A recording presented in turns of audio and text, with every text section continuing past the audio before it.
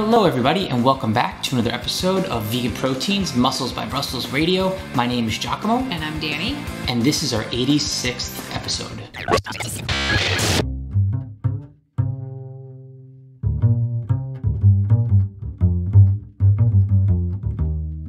So I did a thing this weekend. I did a warm-up show, and honestly, it was completely spontaneous.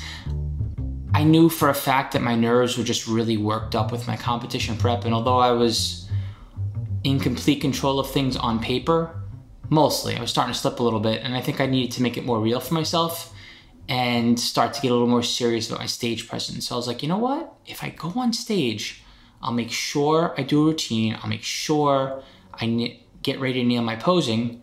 And that was my reason for doing it. And it was a lot of fun, actually. The best part about it, which Danny laughed after the fact, was that I got such an adrenaline rush. I mean, I was on cloud nine after the show, which I didn't expect because I'm like, you know what? I'm nowhere near ready. I have another 8 weeks before I even do an opener, and I'm not even going to close out my season until 23 weeks from now. I'm not ready. There's nothing to be excited about. I have so much more work to do. And since I haven't stepped on stage in 2015, it was a crazy rush. Other thing is I'm a lot less stressed out right now, which is kind of nice. So yeah, I went to the INBF South Shore Natural. The coolest thing about it was that there was support out there for me. Support backstage too, actually. Typically, and I'm gonna stereotype here, like the dudes in the back, like nobody's really talking to each other. Everybody's got their I'm too serious because I'm very into my bodybuilding prep game face on. There's like a little bit of chit chat, but not actual support and socializing and like leaning on each other for like, yeah, we're all going through this crazy thing. And this show, every single competitor was super friendly, super supportive. It was not only refreshing, I hope that I can get used to it, actually. I enjoyed that backstage. And then when I went out there, I had my niece and my nephew out there. My friend Jim showed up, which I didn't think he was going to. My wife was there. My mother-in-law was there. And then afterwards, we all went to our favorite restaurant, Veggie Galaxy, to celebrate, which was the coolest. Other cool thing was that I competed in Masters for the first time, which was a nice feeling, actually. People don't know what Masters is. Why don't you tell them? I am here, guys. Hi. I know, I keep waiting for you to like chime in chat, but you're giving me like a blank face, probably because there's a lot for me to talk about with this prep, which is this whole episode. That's what it's going to be about. It's about this competition prep. The Masters division is for those who are 40 and over, and I just don't want to feel like the old guy. And I haven't been ready to accept my 40s, even though I've been here for over a year. I think, truth be told, for full transparency, because love it or hate it, that's just who I am, and that's what you'll get from me 99% of the time is honesty and transparency to a fault. I think that Danny wanted me to feel really celebrated when I entered my 40s, and she let everyone know that I was 40. She let everyone know that I was 40, and I think she had the best of intentions. She's like, my dude, my man, my husband, like, he's gonna know how loved he is out there. We're gonna make the biggest deal out of it. And honestly, I think for a solid 4 months, I'm like, everybody knows how old I am, and I feel old. And I don't think it's what she intended on happening, but it's what happened. It's how I felt about it. And I felt the same way about entering the Masters division. I'm like, man, not only am I not a pro bodybuilder for whatever the reasons, it doesn't even matter. Now I'm going to enter as a Masters and I'm still not a pro bodybuilder, and I'm still doing this thing and I'm still working my butt off. And that's just depressing. That's just depressing. But honestly, it was kind of like a thing to be prideful about. And it was kind of fun to be like, I've been doing this so long and so successfully and continuing on that now I'm in the Masters division. That's cool. So. I don't know what to say. Anything, say anything. What did you think about the competition? What did you think about the warm-up show, Danny? I thought it went well. You performed better than I expected you to, honestly, having not been on stage for 7 whole years.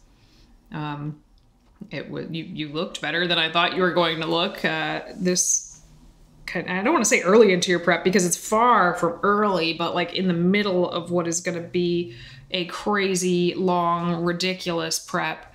I thought you looked good. I mean, you didn't even do a peak week. Man, we are just diving into this topic, huh? Not introducing it at all. Yeah, you didn't even do a peak week. You just showed up and did it. So what was that like? Well, I had to deal with the fact that my muscles were going to be depleted going into the show. I had to also deal with the fact that my body went through a high stress response the 2 weeks before the show and got super watery to the point where I was literally holding on to, I would say, a minimum of 5 pounds of water. In other words, to give you some context, I have been in like officially in prep for 12 weeks. I know Danny doesn't agree with that, but technically I've been in prep for about 12 weeks, and I looked like I was prepping for only 1 week out there because of how much water I was retaining. And on top of it all, my muscles were flat. So that was a bit of an uncomfortable feeling, and I had to really go out there confidently knowing that it was more about being on stage than trying to look right on show day. But it was surprisingly fun to be in the experience. And also, this was a cool thing. I had a routine where I felt like I actually was out there performing something with some element of showmanship, whereas opposed to in the past, it was like, remember your poses and hit them. And I did like the rigid, I'm just gonna like flex really hard and be really serious, but like put some music behind it. I'm like, no, not this year. You know, you get the privilege of doing a routine and no other division does. You do this thing justice. You go out there and like, so I hired a posing routine coach, and she strung something together crazy fast. And then I just started playing the song over and over and over. And then I bought the sheet music and I looked at it to see if I could like piece it out in my head, because I read sheet music. I'm a percussionist.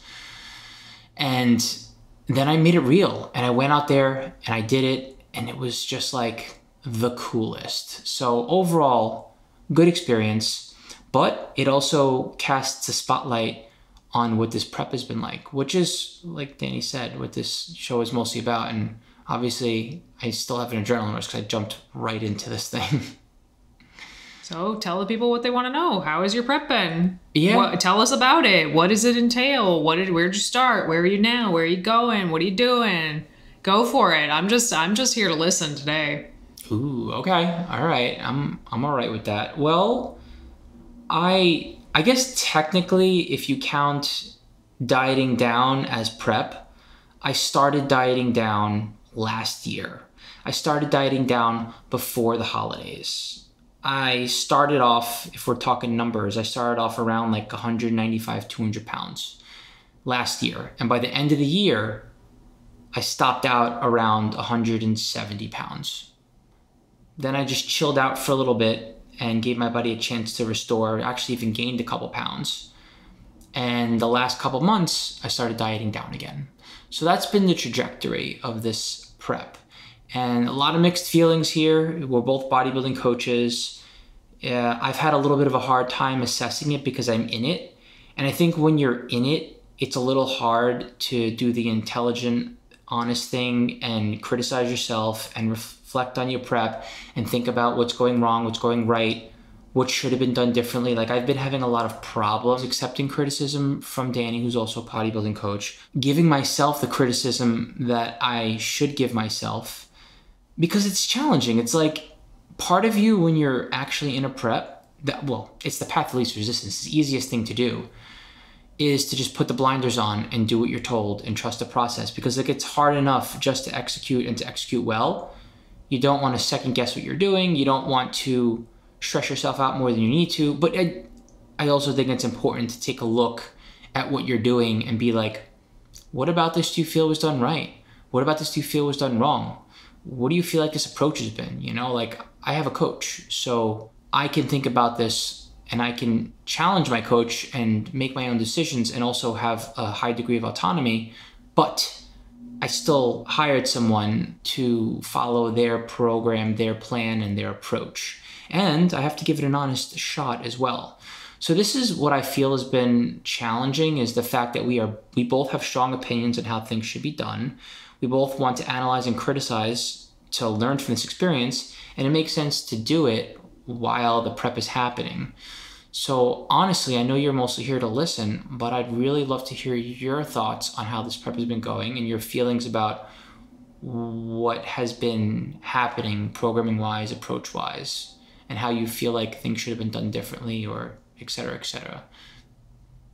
Weigh on in, Danny.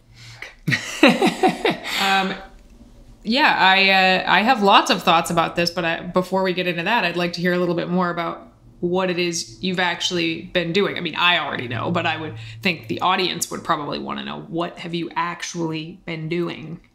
Gosh, I get so lost in details, especially when I'm excited about something. Let me see how I can simplify. What have I been doing? Well, the idea was to get my body in a good position, starting point wise, where I was really lean and my body wasn't stressed out and I wasn't stressed out, and I had a chance to actually have my systems upregulate a little bit, meaning my mindset, myself physically. So it's like, all right, get yourself to like the lower end of an athletic body fat range and chill out and give yourself a little bit of a chance to breathe. And that was the end of last year, you're meaning? Correct. Okay. So that was like the holidays, right?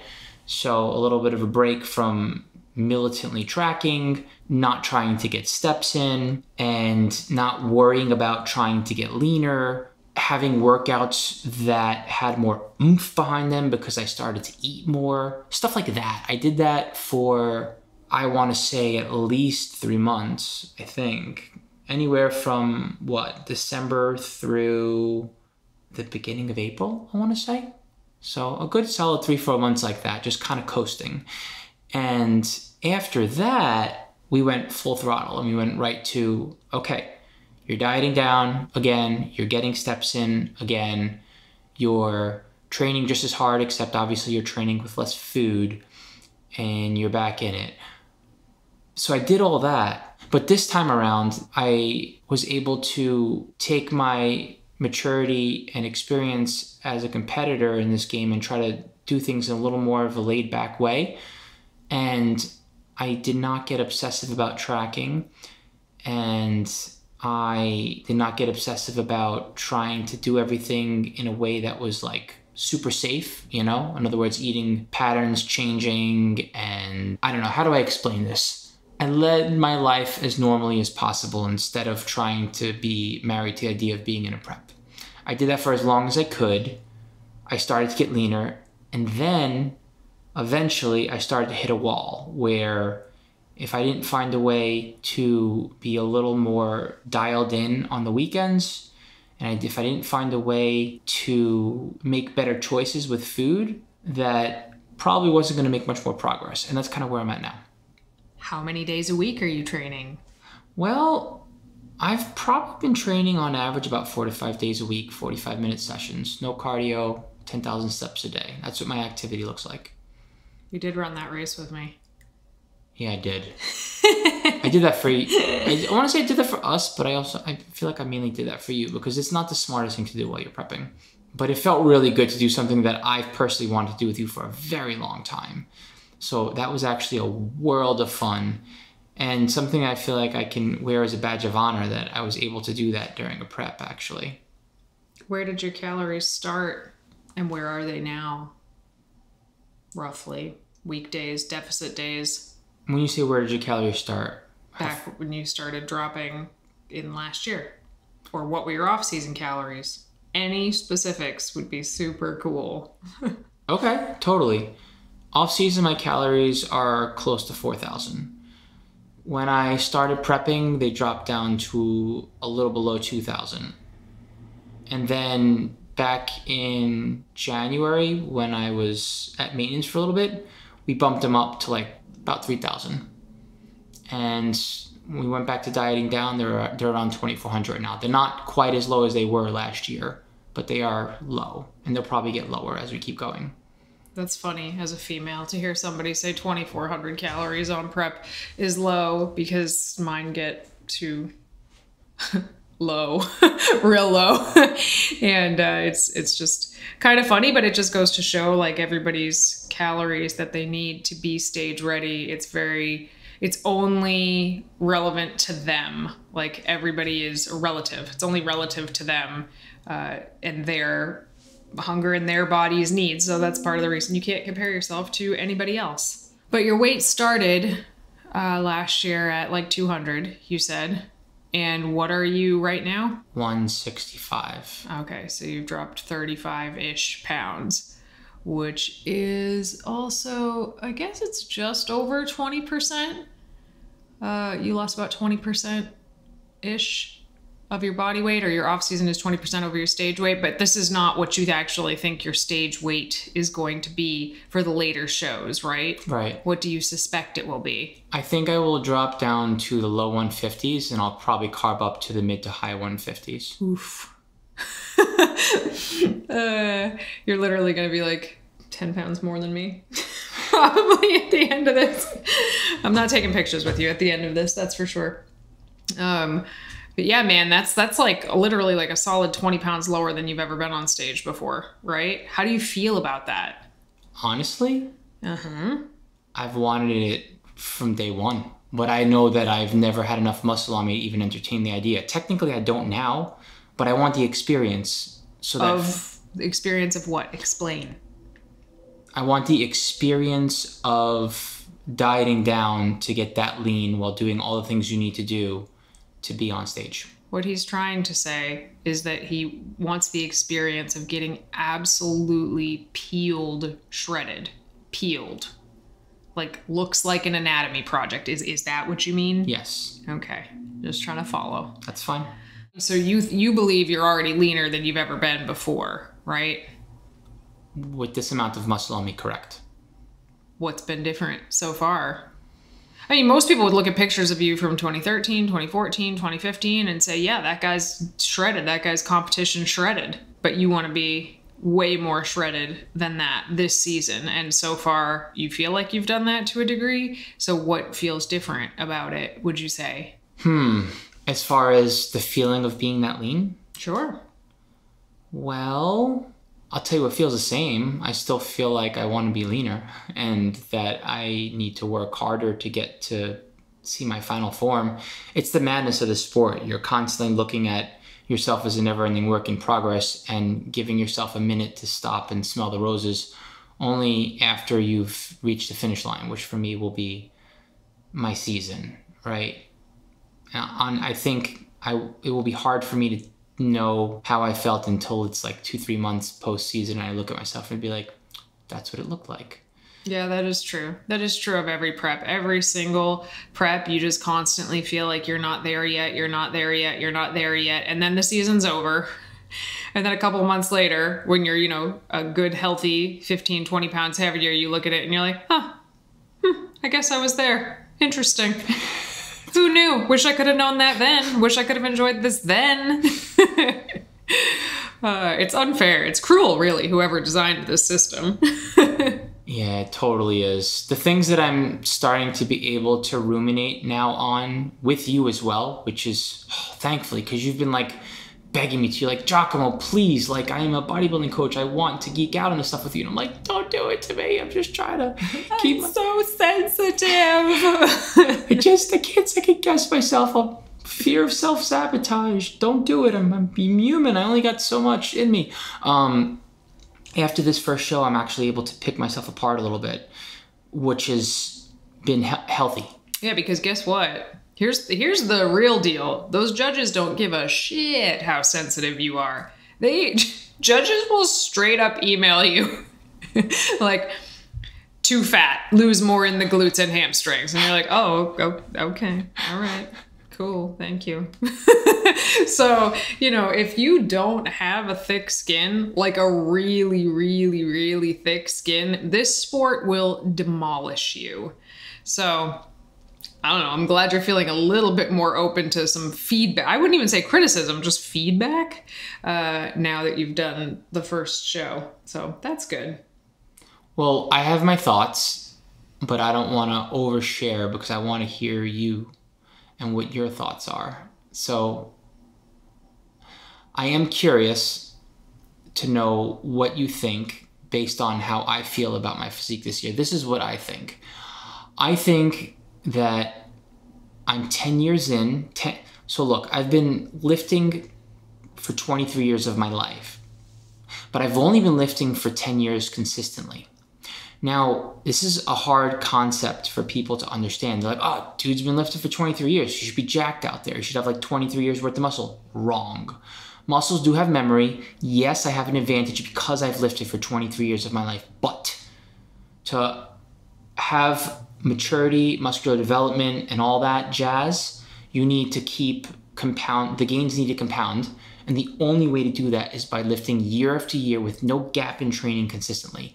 Now, to reach your genetic ceiling and then like really tease it out and perfect your look, you're looking at 20 years, 15 to 20. That's my thought, just based on everything that I know.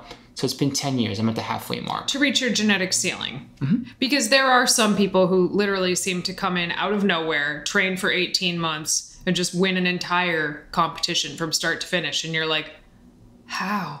How did that just happen? This person just touched a weight for the first time a year ago. How is it possible? And listen, genetics do play a huge role. They play an enormous role, especially in bodybuilding, where it does not just, they're not throwing you on a scale and weighing how much muscle mass you have and whoever has the most wins. It's not ditto body fat. It's, the shape of your muscles, the insertion points of your muscles, the size of your deltoid muscles compared to your erectors in your back. Like, only genetics are going to change those factors. So when Giacomo says it can take 20 years to reach your genetic ceiling, that's the best you can be. So just keep that in mind, that when it comes to physiques, we're all starting in a different place. Giacomo went out there and he did so well. He did so well. There were 4 guys in his class. Giacomo came in second, and then there were 2 in masters, same guys, and Giacomo came in second. So he came in second to the same guy in both classes. And he said, oh, was it close between first and second? And Giacomo looked phenomenal, but it wasn't close because the other dude's shape was just untouchable. There was nobody on stage even coming close to that kind of a shape. And did this guy also have awesome muscles and great conditioning and good posing and good presence? Yeah, he had that. And he worked for all of that. But that shape, man, to a large degree, that shape that people have, you have it or you don't. And I feel like it's kind of like an X factor, like an it factor. It's there or it's not. And that's a tough pill to swallow in this sport, right? Right, which is why you really have to be your own biggest fan. Mm-hmm. The thick skin is what you use, and outside of that, it's also the mindset. You really have to fall in love with what you are capable of, because everything else will wreck you. And having a thick skin only goes so far. If you're not, in my opinion, if you're not passionate about the sport, if you're not in love with the idea of going out there with other competitors who have also worked their butts off and also love this, and like, if you don't love everything about it, you shouldn't be out there. So I get Danny's point, like, yeah, you need a thick skin, but not to the point where you're not fully present and immersed in this thing. Like, how much of your life are you going to dedicate to something and not enjoy it for all that it's worth? That's my opinion. Yeah, I don't think we're saying different things. I don't think having a thick skin or not has anything to do with what you just said. But you do have to. I don't even want to say accept where your body is at, because I don't want to make it sound like you cannot change your shape. You can change your shape to a degree, but you can't change your bones. You can't do it. You cannot change where your muscles insert. You can't do that. I'll give you an example. I have 2 spots where, like, I'm super gifted, or I'm sorry, I have one spot where I'm super gifted and one spot where I'm very disadvantaged. Just genetically, my lats insert very low on my back. They must, because when I flare them, even when I had just been lifting for a couple of months, I had a V-taper. I had no business having a V-taper. I didn't work for that. It was just there. So that is a genetic just gift. that was bestowed upon me. My bicep insertion points, it's like they insert as close to my shoulder and as close to my elbow as humanly possible. So I have this like long, skinny bicep. You know how some people flex and they get like what looks like a baseball in their bicep? Those are great bicep insertion points. Some people have longer ones. I have the longer ones. So that's what we're talking about when we're talking about the shape and the genetic components that you can't change. Some people have really wide rib cages. There's not a whole heck of a lot you can do about a wide ass rib cage, you know? So Giacomo has great legs. He has really great legs. The insertion points all over his legs are fantastic. Historically, he has not had the best upper body, but this past couple years, he's really brought so many parts of his upper body up a lot, which has been cool. But there's also some parts of, you know, your genetics that are not always going to be favorable in a specific lineup to bodybuilding. And that's okay, because you can still do really, really well on other rounds, you know, because there's different rounds of scoring in bodybuilding. Not everybody knows this. There's muscular size, right? And that is literally what it sounds like. Who has the biggest muscles? There's balance and symmetry. That's that shape we were talking about. There's conditioning. That's how lean you can get. You can control that. And there's presentation. Your posing, your energy that you give off on the stage, you can control that. So, and I mean, you can control some things about balance and symmetry. Like if you have weak calves, you could bring those up, or if you have small delts, you could bring those up. But the shape is harder to change. So anyway, that's what I meant. Sorry, I went on a tangent there. No, it's important to drill that point and drive that point home. Drill it in and drive that point home. However, the part that I wind up getting into healthy debates with Danny on in regards to the shape and you only being able to control that so much is that I believe in the deepest way that you get to a certain tipping point where even though your genetics can be beaten by another athlete who can spend a lot less time working on the same thing you're working on, you get to a certain point where you have so much muscle on your frame and you know how to put it out there so well that although someone else has a better shape than you, at some point, you're going to progress from being an amateur to a pro. You may not ever be the best pro, but you can certainly cross over into the next pool of talent and probably even do reasonably well, like middle of the pack, if and only if you continue to be like the absolute picture perfect of what your genetics are capable of. And that, honestly, because without that thought, I don't think I'd keep doing this. You know, if I thought that people could just come and mop the floors with me, no matter how picture perfect I was 20 years from now, I would just walk away. I would walk away. Oh, see, that doesn't demotivate me at all. Like, it's just the way it is. Some people are just going to be able to show up and knock it out of the park. And some people are going to work at something for sometimes their whole lives to be middle of the pack. I mean, honestly, I have more respect for that person than the person who just immediately was awesome at it. You know, I mean, that's how I feel. I'm still in awe of the physiques for sure. When I see it happen, I'm always like, oh my God, wow, what is going on with the kids today? What's in their water? No, just kidding. But yeah, but I think that I personally think that you're going to build way more character when you're the second person than the first person. For me, what can I say? It is the side of me that is fiercely competitive. And as much as this is a sport about the self, and to Danny's point, like, you have more character and you work on it longer and it's what you can count on, you showing up as your most perfect self 20 years in the game. Like, I get all that. But I'm just going to be real with you here. I'm just a very competitive person. And I want to know full right and well that I could outcompete somebody with a better shape than me when we both show up there and I have more years of work on my body than they do. Like, not only more years of work, but like I've also gotten to the point where it's a tipping point for me, where I've perfected what my body can do out there. To me, that's the part of me that competes against the others on stage, saying, look, this is where I am. Come on and join me and beat me when you're there as well. But I'm here today and I earned it. And that's why I'm going to out-compete your shape today, because that's so interesting to me. It's Sorry. true. No, it's true. I feel like I need to get that out because I don't know if I've quite articulated it with you, and this is something you and I debate over and over again, and these are the things I don't remember ever debating this. No, they're the things that keep me going. Without this, I don't think I would do it. It's the part of me that is outwardly competitive toward others. Interesting, because I could give a rat's ass about beating the other people on the stage. I mean, it always feels good to win. Like, that feels great. And maybe if I was consistently coming in low, maybe I'd feel differently.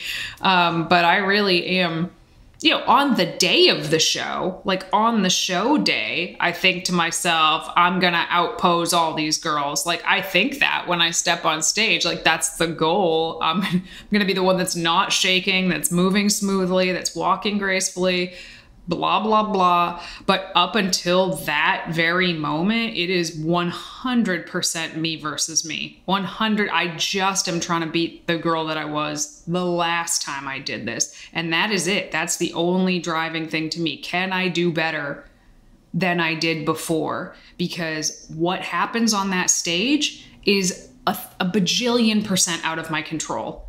I can go out there and be my best self, and somebody out there could just be better, and that's fine. That's or the judges could just like not like brunettes that day. Like, sometimes it just be like that. It's okay.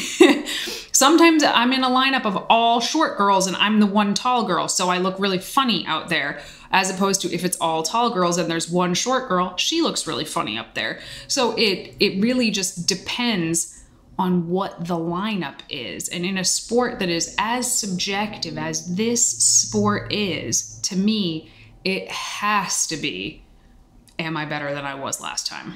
Even within my season, from show to show, did I peak better this show than I did last time? Did I get a better pump in the right places at this show than last time? So I don't know. You said we've debated this a bunch. I don't remember that. This is the first time I ever remember having this conversation. So this is all news to me, just as much as it is to you guys.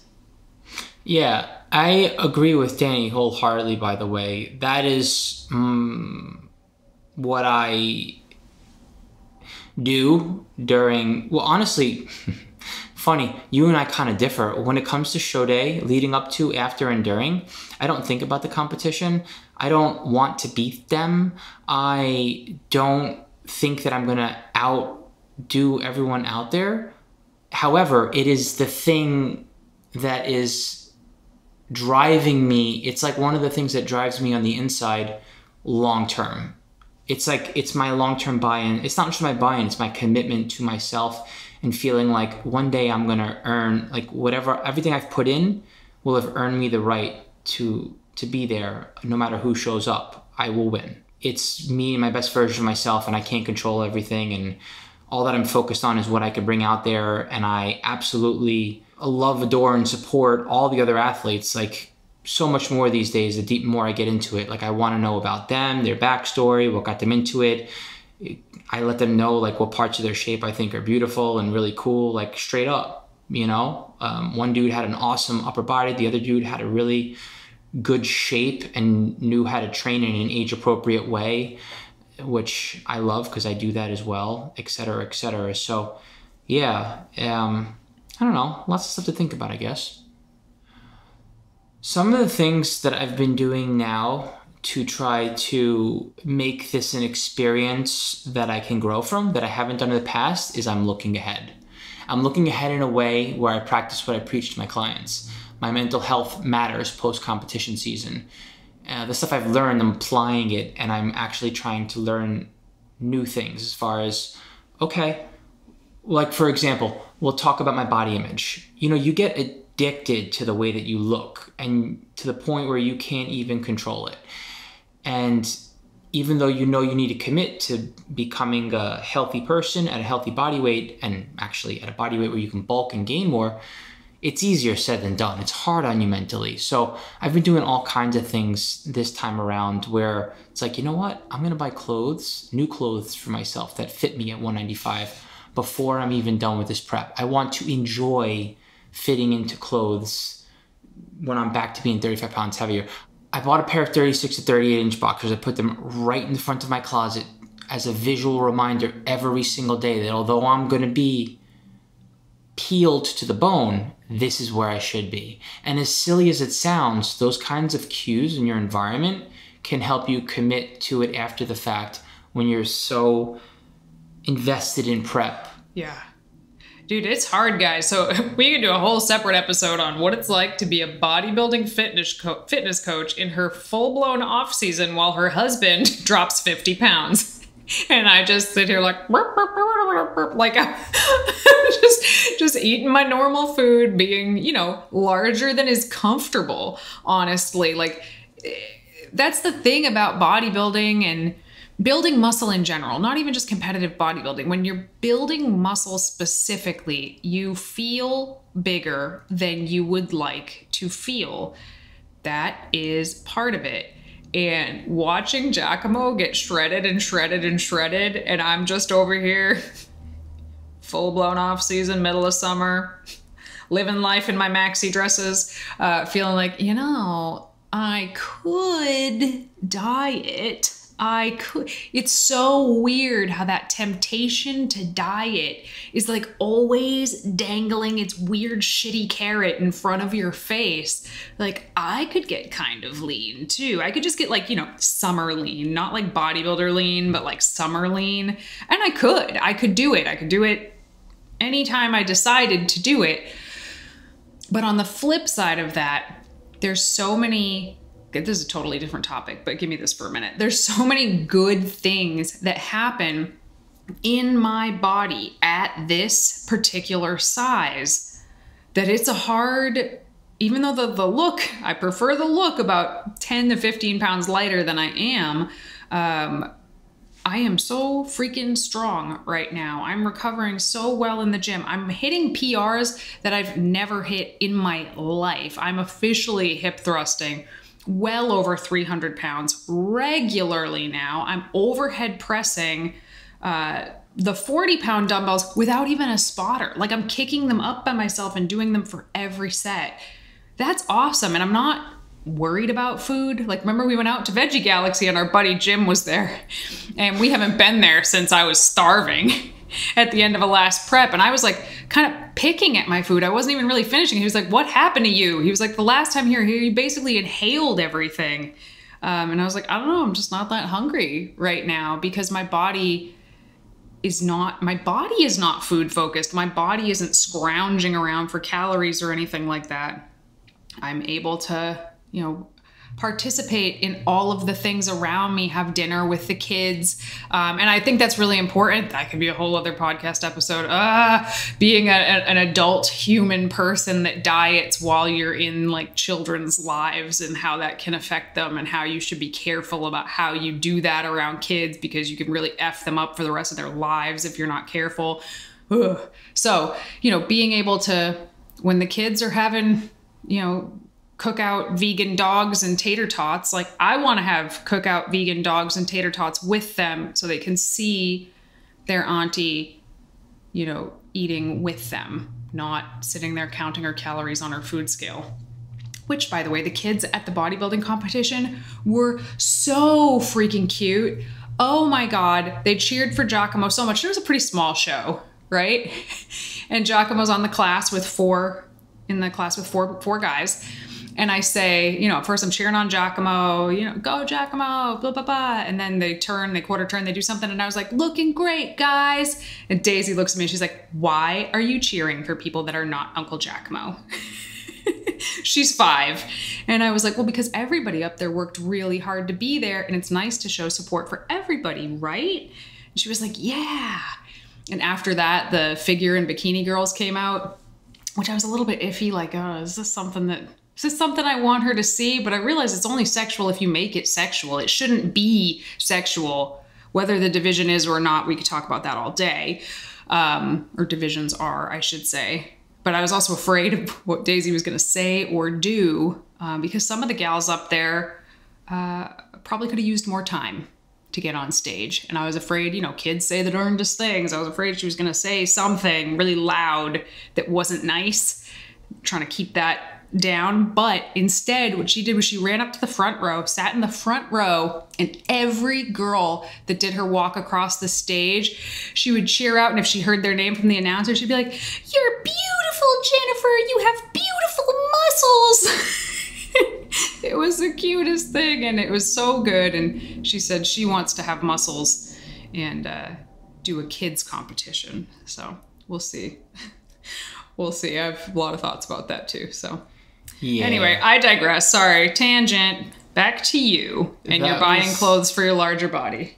No, that was a really good tangent, actually. And I really enjoy hearing your perspective as opposed to just blabbing on about this, even though, like, obviously I have more to share and it's very exciting. It's really interesting to hear your take and your experience based on my prep. Oh, yeah, it's hard. It's really hard to go forward confidently in my off season while you are just like daily looking better and better and better. I mean, you're clearly not feeling better and better and better. So that's a nice little like, oh yeah, he feels like crap. Don't want that. It is challenging, but I'm sticking to my guns as best I can. I'm not saying I'll never cut. I haven't dieted in 4 years, so I'm probably due if I'm being honest, but I'm not there yet. There's too much going on in our world for me to really commit to that. And when I do commit to a cut, I commit to it. I'm gonna do it. So, and I'm not there yet. So that's okay. Exactly. The other thing, body image wise, is the way into prep. I usually just like know that I'm gonna look a certain way on stage, and I get a taste for that and think about that. But I don't think about what I am gonna look like and how I'm gonna feel off stage. So this prep, I bought clothes where I wouldn't be swimming in baggy clothes, or I wouldn't have clothes that didn't fit me well while I was on prep. And that has actually helped me mentally, because it's crazy. You look sickly off stage if you don't, especially if you don't dress appropriately. I mean, it's bad enough you look gaunt in the face, but if you don't have the right clothes and you're just getting like crazy lean, like beyond what is considered normal, you start to look like crap if you don't dress yourself properly. So I've been intentionally buying clothes before I got lean that I could fit into and still feel like, oh, okay, I have some shape to me. Especially like being a dude and all. If you have baggy clothes on and you're a lean being, you just feel like you got no shape and no muscle. And that's a terrible feeling. So that's something I've done differently going in. Then the other thing, like Danny said, you think about, oh, you can get lean whenever you want. You could stay lean for as long as you want, which I've done in the past. And it's like, oh, we got a cruise coming up in February. I was like, oh, I'm not going to be lean. So I've been planning my off season. I was like, you know what? I'm gonna bump it up. I'm gonna get to like 185 for the cruise. In February, I want to enjoy it. And then by like May, June, I'm going to be back up to like in the 190s. And I'm saying that now and committing to that now and talking to my coach about it now, because I want to focus on my mental health, which means I want to focus on my body image going into prep, during prep, and after prep, even while I'm in prep.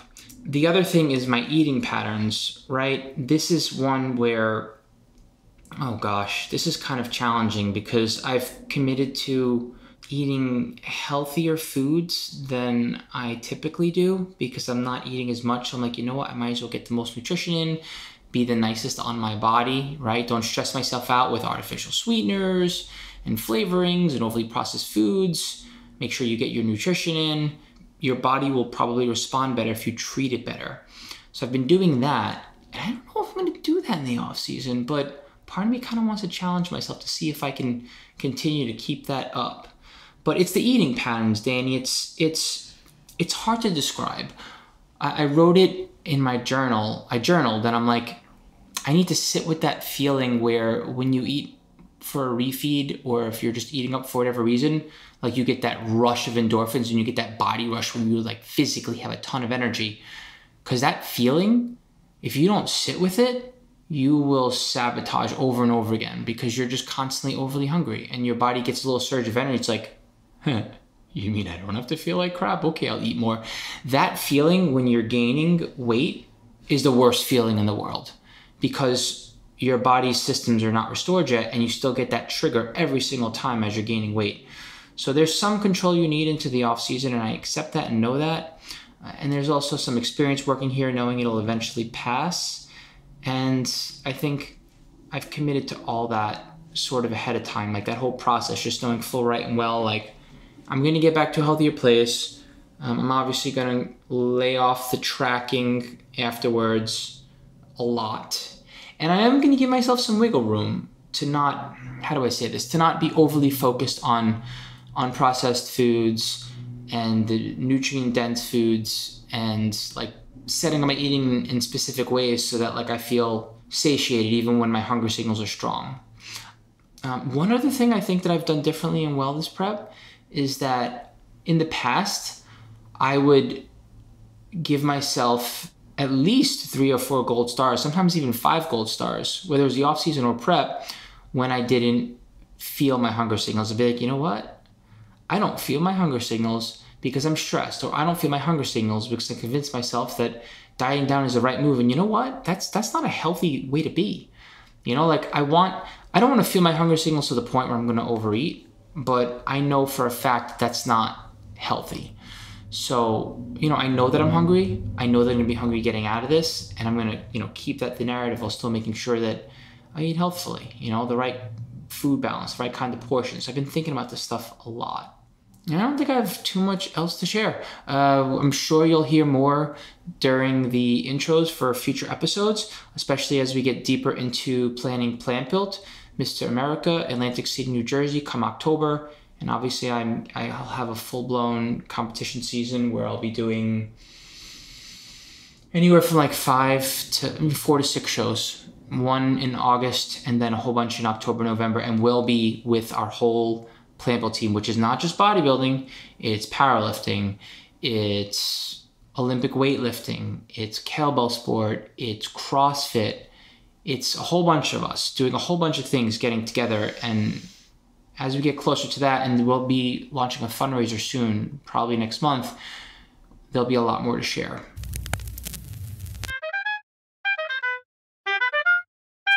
Moving on to our question and answer segment. Here we go. How do people start lifting again after being sick? It's been just over a week without working out, and when I try, I feel weak or tired. Should I push through? Motivation is definitely an issue.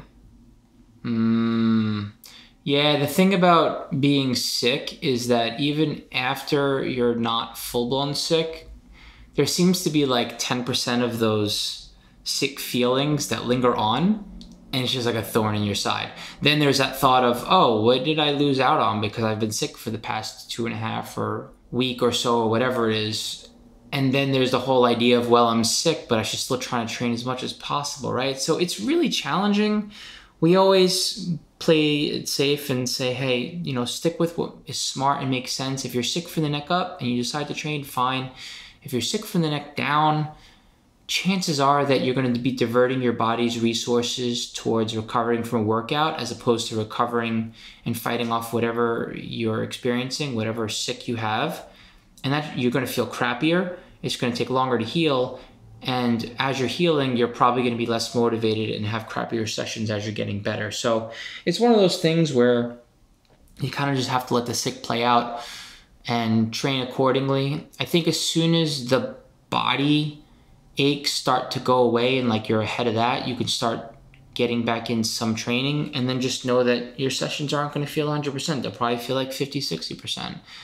And then when you get to a point where like you're still feeling like 10% sick for a couple weeks, your sessions will probably feel like 75-100% because you have to take a little bit of a break from training, and so that momentum isn't there and like your body's not fully healed yet. So it's one of those things where I feel like it's the way that it goes. It's a part of lifestyle. Like you're gonna get sick. It's like life happens. You're gonna get sick. No one is 100% of the time not sick. So you have to just factor that in and just make the right moves going in and getting out. This question's for you, Danny. I love my evening wine. I know alcohol is a big no-no to lose weight. Any good suggestions to help with my 7 p.m. craving? So this is a good question, and we should probably do an entire episode about alcohol. Honestly, if you guys want to hear that, you let us know. So alcohol is not necessarily a no-no for weight loss. There's a lot of reasons to not drink alcohol. Many, many reasons to avoid drinking alcohol. But theoretically, if you can fit the alcohol macronutrients into your daily goals, you'll still lose weight drinking alcohol. Should you do that? That's a different question entirely. Some of the reasons why it can interfere with weight loss is if you get a little bit tipsy and then you decide you're not going to stick to your diet anymore and you don't have 1 glass, you have 4 glasses, or you find yourself, elbow deep in the snack cabinet, then yes, alcohol is a no-no for weight loss. But outside of that, it's not a big deal for weight loss as long as you can work it in. And of course, you don't want to work in so much alcohol that you crowd out all the good stuff. But for an evening time wine craving, this is a far cry from wine. But I'm a big fan of dessert teas. So if you go into the tea section of a grocery store, sometimes they'll have like a salted caramel herbal tea or a chocolate mint herbal tea. And those can be a nice little treat at the end of the day. Another thing that's probably a little bit closer to, a cocktail, if you will, would be a seltzer water with a splash of cranberry and a lime. That is really quite good. That's also great in any restaurant if you're with a bunch of people who are drinking and you don't want to be drinking. Seltzer, splash, cran, lime, very yummy. And if you, I haven't seen anything that's equivalent to the hop water, but for wine drinkers. But if you just like alcohol in general, I love beer. Beer, I haven't sat on a patio and drank a cold one yet this summer, and I'm a little bit bummed about it, but I don't drink very often, so it's got to be a special occasion for me to do that. But if you do like beer, there is a company out there called Hoplark, like hops, Hoplark, and they make these seltzer waters that taste like beer. It's really weird. It's not like a non-alcoholic beer, which of course exists, but honestly, the calories are basically the same. So if it's just the calories in alcohol you're worried about, non-alcoholic beer, there's no point. But it's just seltzer water, this hop water. So it's 0 calories and it's delicious and not sponsored. I wish they would sponsor me because I could drink one of those every single day. But if you like beer, but you don't like 200 to 300 calories per 12-ounce beer, hop water, give it a shot. But if it's wine, I would say the sparkling water with cran and a lime. You could even do like sparkling cider, like sparkling apple cider, and mix it, just a splash of it in with seltzer water. That's probably a little bit winey. So those are my tips on that. All right, everybody, thank you so much for tuning into another episode. We would love it if you could rate us on whatever podcast app you are using. It really helps us so that other people can see our podcast and we can help more people. And if you have any requests or questions or anything like that, you can reach out to us at coach@veganproteins.com. You can contact us on veganproteins.com. You can reach out to us on Facebook, Instagram, and YouTube at Vegan Proteins and at Muscles by Brussels. And as always, we appreciate you. My name is Danny. And I'm Giacomo. And we will talk to you soon. Bye.